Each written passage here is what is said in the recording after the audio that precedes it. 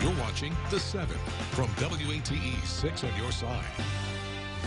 Good evening, I'm Bo Williams, and welcome to The 7. Let's get a look at the big 7 stories for you right now. And topping the list tonight, the youngest people in our community could soon be able to get vaccinated against COVID-19 if regulators give the green light.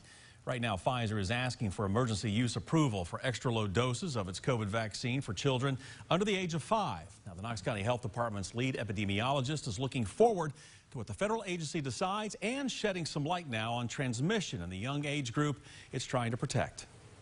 What we started seeing last year, particularly with the Delta variant around the end of last summer, we saw more cases in kids. And so I think that especially given Omicron's more transmissible, features, that it's really not too surprising to start seeing it in every age group, and to start seeing it in our young kids. Dr. Tandy is also encouraging parents to talk to their pediatrician about vaccination. If it is something you're considering for your child, and if the FDA approves Pfizer's request, children as young as 6 months could get a vaccine, and experts say this age group could start getting vaccinated by next month. We'll keep you posted. And if you still are in need of a vaccine, the Knox County Health Department and Remote Area Medical are now hosting a COVID-19 vaccine clinic. It will be next Friday, February 11th. The clinic starts bright and early at 6:30 in the morning. The Johnson & Johnson and Pfizer vaccines, as well as boosters, will be available for those eligible. Just head to the Jacob Building near Zoo Knoxville. All right, let's take a look at the Knox County Health Department's weekly COVID-19 update. We should remind you these numbers are from last week's totals, and they are reporting 30 new COVID deaths, which means a total of 1,160 Knox County residents have died from the virus. Active cases are down by several hundred from last week, but this number is still one of the highest that we have seen since the pandemic began. But there is some good news here. While the number of cases being reported each day is still high, it is starting to go down. Of course, be sure to join us right here next Wednesday for this week's latest numbers. Next on the Big 7, the search continues for 2-day-old Kennedy Hoyle. She was reported missing after her mother was found dead overnight. The TBI issued an Amber Alert for the 2-day-old this morning. The baby was last seen with her mother, 27-year-old Danielle Hoyle. Now, the family says Danielle left home around 6 o'clock last night to take her daughter back to the hospital for some testing, but never returned. Memphis police then found Danielle's body and her car abandoned. Memphis police began searching along the Mississippi River this morning, but have yet to locate the infant. Police have also detained a man they say is known to the victims. His identity, though, has not yet been released. If you have seen this little girl, though, or know anything that can help out investigators, you are asked to please call 1-800-TBI-FIND. In our next Big 7 story, officials are investigating after a burned body was found in Grainger County. Morristown police officers made the grisly discovery while investigating reports of a suspicious vehicle near Cherokee Lake just off of Highway 11. Documents say a silver Mazda that had been parked in the lake bottom area for days. Officials identified the vehicle as belonging to a missing person from Morristown. Police report states that while investigating the vehicle, a canine officer located the burned body nearby. The remains have now been sent to the Knoxville Forensic Center for autopsy and identification. Next here on the Big 7, we're learning more about a deadly crash along Salem Church Road near Halls. Rural Metro Fire says someone had crashed right around 3:40 this afternoon, hitting a utility pole and a house, flipping and then landing the vehicle on its top with the driver still inside.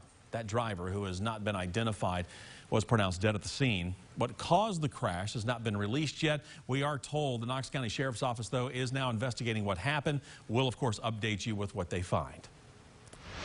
Next in the Big 7, animal control in Blount County sees more than 60 cats from a Maryville cat rescue.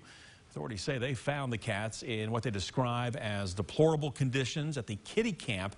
This is in the Onwit Community Center just a few weeks ago. Now, right now, the cats are being treated for their illnesses, including ringworm and cancer at the Blount County Animal Shelter. About 5 cats, we understand, have died.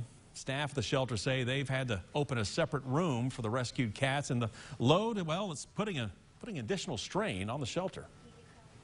This has been physically and mentally draining on myself and the staff, especially the vetting staff. It's financially draining because of the medicines and the medications. It takes almost an hour and a half every day to do the medications just for these cats.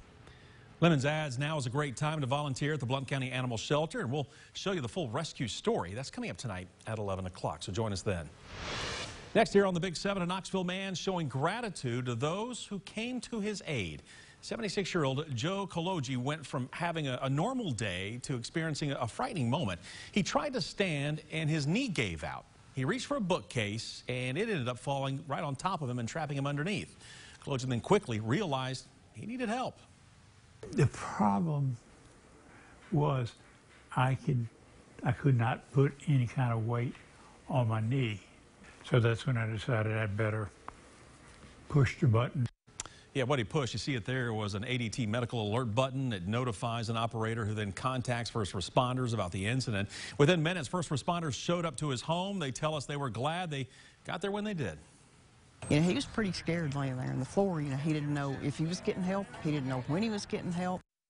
Today, members from the Knoxville Fire Department and those from ADT were at Koloji's home, where he was able to thank everyone for their assistance. See, hugs all around. And rounding out the Big 7, it's a big day for high school student athletes and their families. It is National Signing Day, and 6 Farragut Admirals signed to play at the next level, including football standout Trace Corum. The Farragut standout wide receiver will be joining former Tennessee head football coach Butch Jones as a preferred walk-on at Arkansas State. Corum, by the way, finished the senior season with 76 catches for over 1,171 or 100 yards, 17 touchdowns. We'll get the numbers right.